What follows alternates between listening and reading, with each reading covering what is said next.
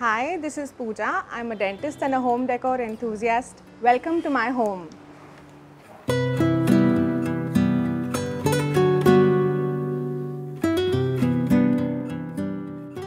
So this is our 50-year-old home. Starting from our entrance foyer, let's take you to this painting that we all love very much. It's a pitchwai art, and we've also gotten it in its most modern forms on these wooden plates done by a very dear friend Nayantara.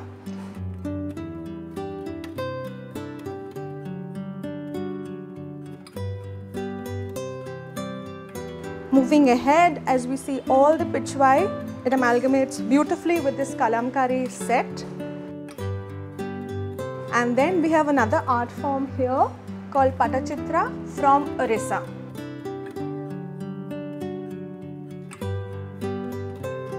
Moving into our living room now, I can't go without describing this corner. It has all our brass decor items.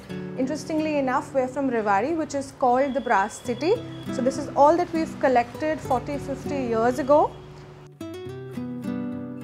Let's move ahead and see another piece of art that we've collected around about that same time. This is a miniature Kishangarhi painting from Rajasthan, which my parents got about 40 years ago while they were sourcing for this house. And we've kept a mindful note of having only hand-painted items in our home. So this home is not made over days. It definitely took us decades to curate all of the art. Even this Egyptian mural is hand-painted on papyrus. We have another small collection of brass here that we've collected over 10-15 years, especially of this craft that we like, which is called dhokra. It's probably done in many states, but mostly from Jharkhand and Chhattisgarh. It's a tribal art form. And our most recent acquisition is the Tara and the Buddha figurines, again from a dear friend Khushbu. I want to show you this motif that we have on our sofa set. It was picked out by my mother-in-law because she likes fishes so much. It's hand carved on solid wood. This is about 30 years old now. Even some of the lamps that we have are vintage, very difficult to find right now in any of the markets. With that, let's come to our dining section. As we move into our dining space, it's a slight contrast from our traditional living room setup. We have a mother of pearl console separating the two areas, and the same mother of pearl is carried into our dining chairs. This was very lovingly picked out by our family again about 25 years ago. And to keep mother of pearl in furniture, it seems like it was auspicious. It surely has been for us. They have a little sea theme going on into the dining table, where you can see these shells that are hand glass stained inside.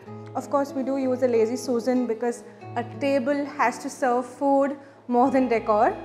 And this is how we normally celebrate any festival occasion. Since we're fast approaching the festive season, this is where all the fun will be. As for the art in the dining area, we have more relaxed, more modern, contemporary art on our walls. Again, very lovingly gifted to us by our family. We have some modern art here and 2 Japanese art pieces there, gifted to us by very close family members. Moving from our dining area into the real heart of the home, which is this living space. It's got this huge sideboard which houses our cups and mugs, a little extra crockery. Mugs are something that I can't get enough of, and we've collected them lovingly over the years. Right here is our collection of Madhubani art. I hail from Bihar and I can't leave my heritage behind. As we move into our master bedroom, I must show you this bench, which is the most used piece of furniture in our house. We normally sit here after a long day of work, have a cup of chai, listen to some music, light a candle and unwind. Let's go in now. As we enter this media room, this is where we all watch a movie, sometimes binge watch shows, and then we move into our master bedroom.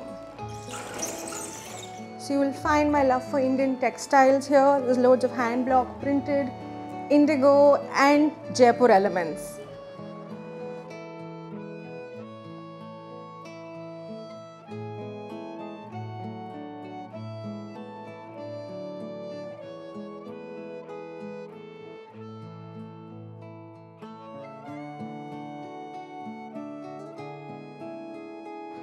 This is our guest bedroom. We've kept it very minimal and tried to make it as bright as possible to balance the overload of wooden work that's been done in this room.